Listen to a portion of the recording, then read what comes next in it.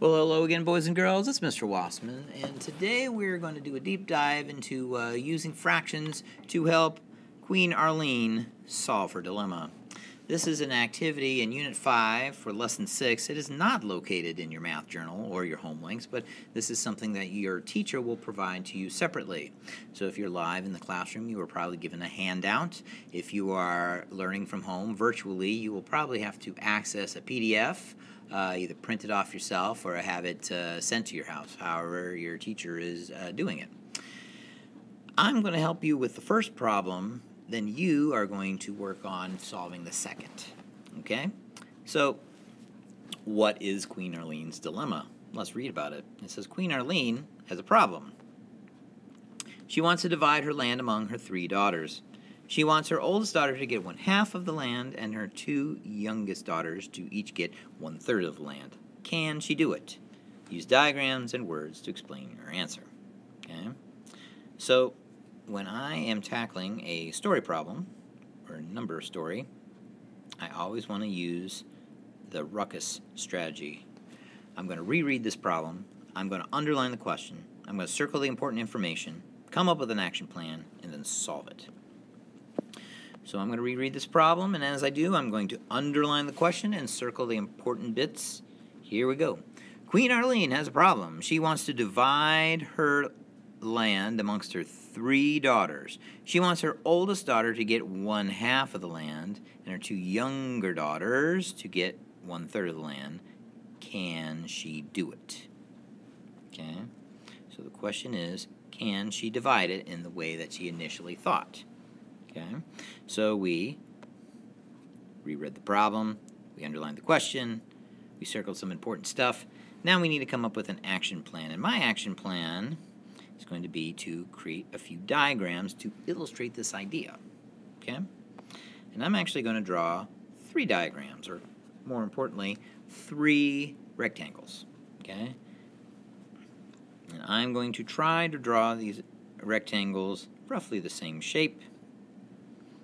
I'm actually going to use the rectangle making device in this app, and then I'm going to copy and paste them so I have multiple versions of the same shaped or same sized rectangle. There we go. Alright, so now we have 3 rectangles, and I'm going to divide them differently.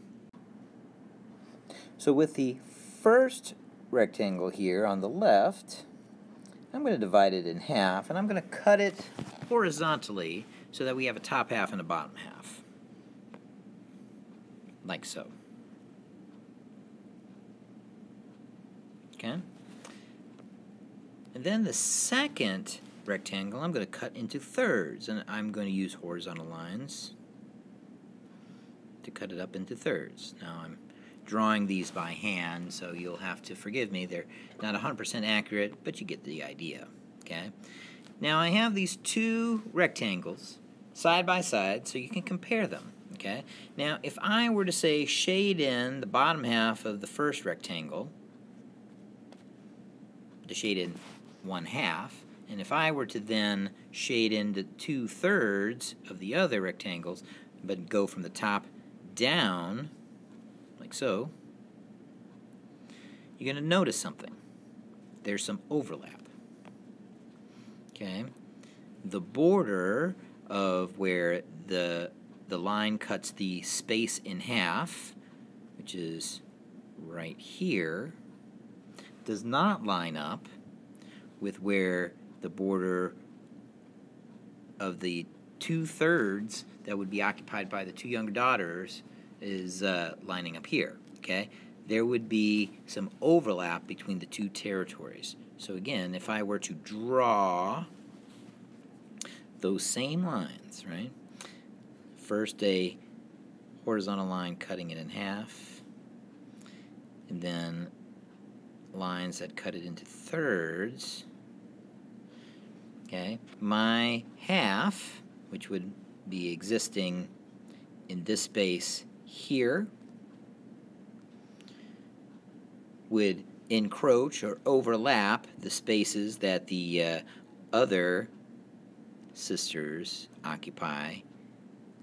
This would be the contested area in blue right there. So it would not work, okay? So you can't cut an object in half and then cut the remaining half into parts that would be equals to thirds, okay?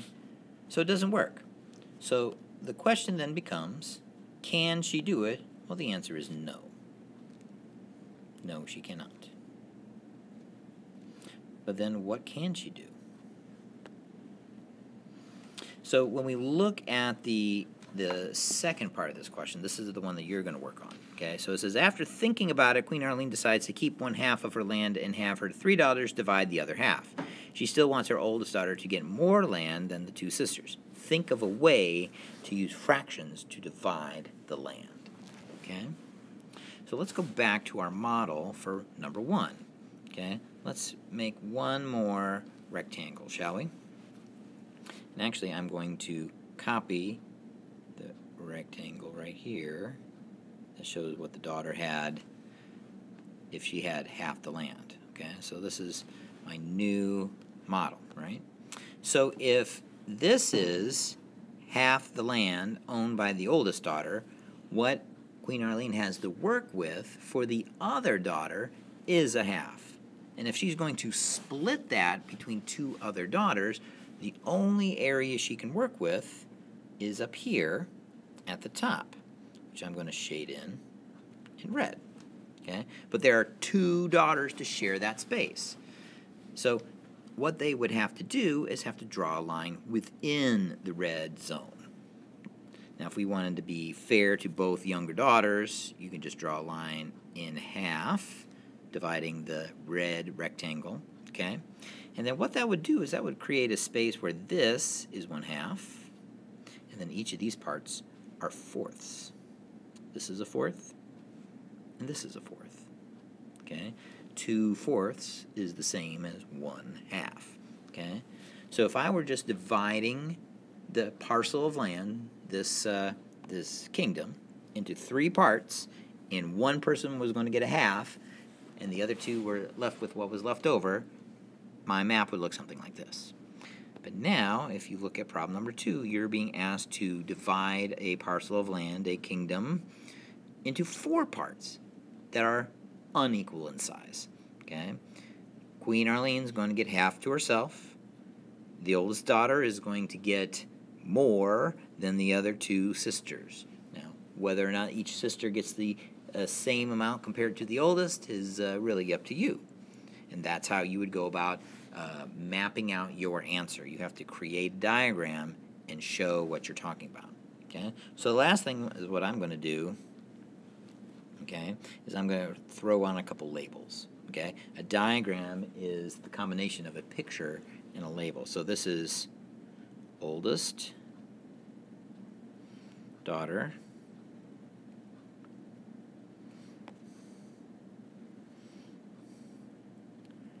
proposed area for the younger daughters.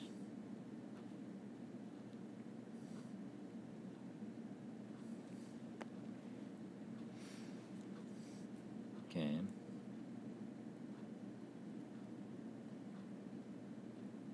then we have our contested area that's in blue.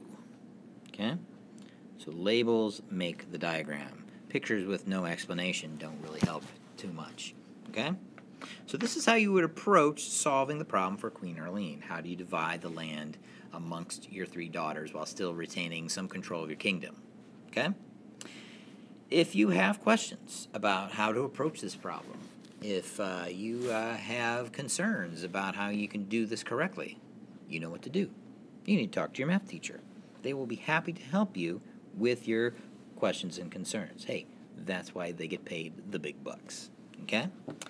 But I am confident that you will be able to figure this out now that you have the tools to visualize these spaces.